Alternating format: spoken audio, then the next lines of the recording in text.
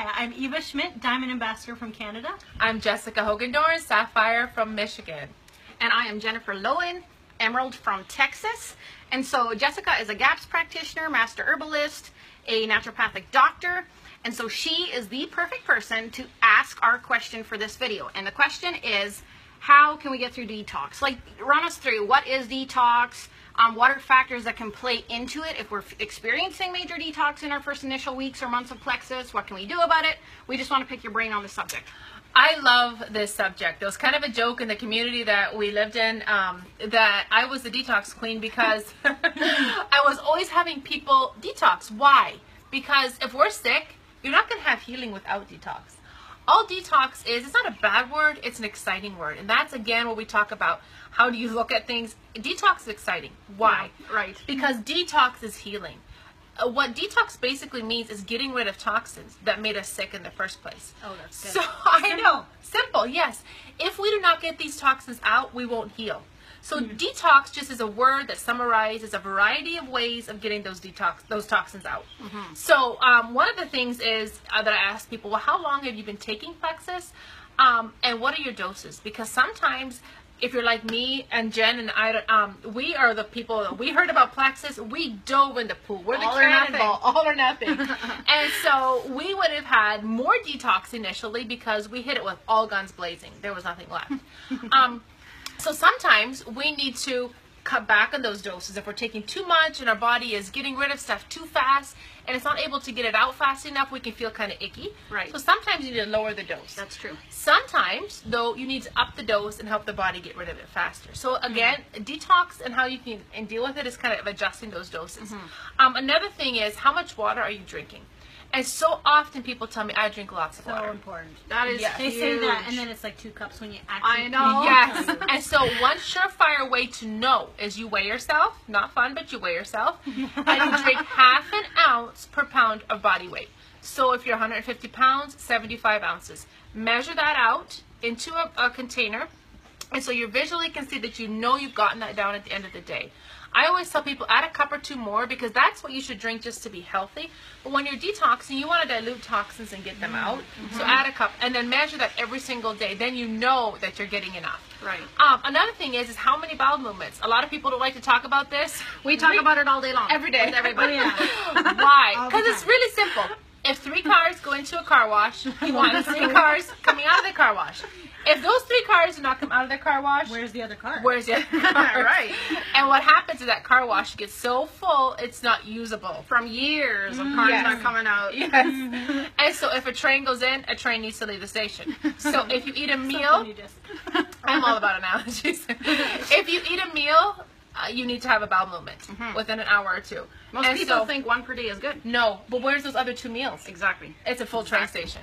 So that is where BioCleanse comes in, and you need that helps to get those cars moving. And so you're gonna have to adjust it because some days the cars will just fly out of there. Maybe you're taking too much, and just back off a little bit. Don't quit because those cars need to get out, but maybe we want them going out a little slower.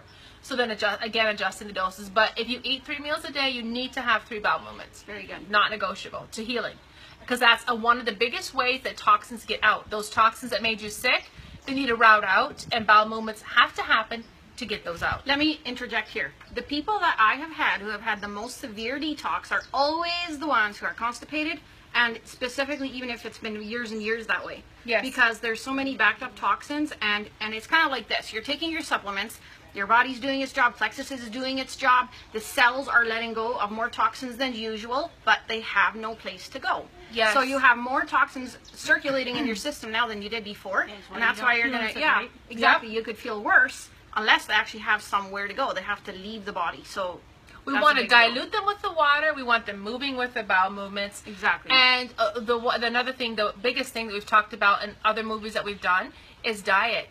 If you're having donuts and a coffee for breakfast or frozen waffles or toast, your diet is going to contribute to your detox. So where you get your fiber is not from grains, it's from fruits and vegetables. And you want to get things moving. And Dr. Natasha, one of the doctors who I trained under in Healing the Gut, she said, make your food slippery with good fats. Slide them on out. So that is one of the ways. Yeah, that's good. So what are some other things we can add that you would recommend that will make it go by faster, the detox? That's a great question, because, you know, sometimes we're in there and we're just done with it. We want to get this going. We want to help the body move out. So what are some of the things that you can do? Well, up until about 50 or so years ago, enemas were huge. Most people had them hanging in their bathrooms, an enema bag. In the hospital, they were mandatory for a lot of issues. What that does is that helps the body. It's like a dump truck coming in. You load the trash on, it carries them out. The toxins can just flush out. So that is a good way. It'll often stop a headache on the spot. Because so it's not something scary. No, and you get used to it. Yeah. You can get rid of how many toxins, like in one enema, that would take you how long? How many days to get rid A of? lot. Like days. Yes. Days worth. I've even heard like somebody having a fever or sickness that they can feel better instantly by just... Because so very often the fevers, the headaches, the lethargy, the just not feeling good is from an overload of toxins. And so when you take that garbage out, the garbage bag is clean. Makes sense. Okay, so enemas, what else? Another thing that is really simple is with our water that we're talking about is getting in a habit of juicing a fresh lemon into your water every day. Even Even 2 or 3 lemons, because that helps the kidneys and the liver. Those are the 2 of the biggest filtering organs. It helps flush them out. So it's kind of like going into a dirty house and sweeping it up, picking up the trash. That's where, and get in a habit. It's simple to do that. Another thing you can do is pour chlorophyll, quarter cup of chlorophyll into your water and drink that throughout the day. I like chlorophyll with peppermint oil. One other thing that I tell people that they can do in their water that they're drinking every single day, and guys, this is inexpensive, is a pinch of real sea salt. Your Himalayan, your pink salt. Those are ways that you can do. Another one is that I have people do, and I'm kind of known for again, is the liver flush. It maybe cost you $10, but it can save you thousands of dollars. But another thing where it's so beneficial is your liver is one of your biggest detox organs. And so a liver flush is not a cleanse, it's a flush. It's like, again, going in and sweeping. Yes, so easy to do. It's sweeping, and you can flush out toxins that would take the body months maybe to work off. And we've actually done these. And we've done them. All of us have done them. I've done like 13 probably. My kids have done them because they're so simple to do. Right. And these are ways to help the body get rid of the garbage, so it doesn't have to work them out. It's just flushed out. That's very, very good. One other thing that you can do, last one, is baths.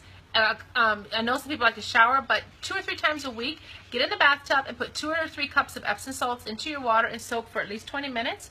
Another one you can do is a cup or so of baking soda. And those are simple ways, not expensive, that can flush, help the body, again, get rid of toxins. I've had so many people say, I feel so much better after a detox bath. That's good. I love that. That's very good. So tell us about skin rashes. Sometimes people, when they're detoxing, they'll get some breakout of the skin. Does that mean they're allergic to Plexus? No, that's a great question. I'll read you the answer. Yes. You know what? What they always say, anything on the skin is coming from within, which we know. So one of the body's ways, sometimes if the liver or kidney or colon are backed up, or if the body is just trying to get rid of toxins, it'll push it through the skin, because that's one of our biggest eliminations. It has to go somewhere. It does. And if you're constipated, you're more likely to have skin issues, because the toxins have to go somewhere. Yes. So they always say the skin is kind of the body's last-ditch effort. But so things like breaking out in a rash once you start Plexus, that's awesome.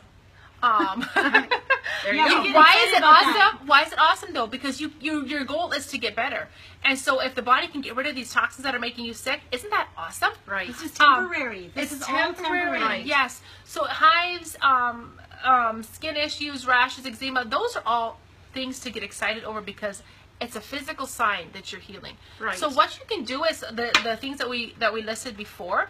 Body cream helps to pull it out with the activated charcoal sooner, and helps the body get rid of it.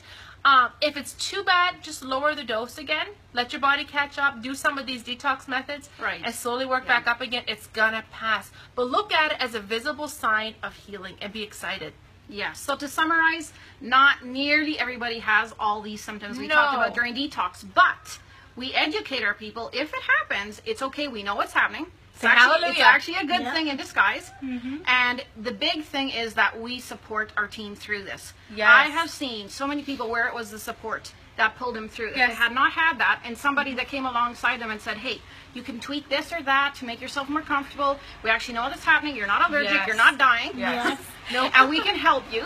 That has made all the difference. And I have lots of friends and family by now that the ones who did feel sick, they pulled through it, and they now feel better than they ever have before, and are so grateful. They did not give up during those maybe 2 weeks, maybe a month or whatever, where they felt off. For some people, it might be a few days. So again, it's not to scare anyone. No. Not everybody feels that way, but if you do, It's totally normal, and we're here for you. And it's exciting. Look at it as exciting. It is. Absolutely. You know, All right. something's happening. Exactly. So hopefully that helps you guys, and we'll talk to you later. Have a good day. See ya.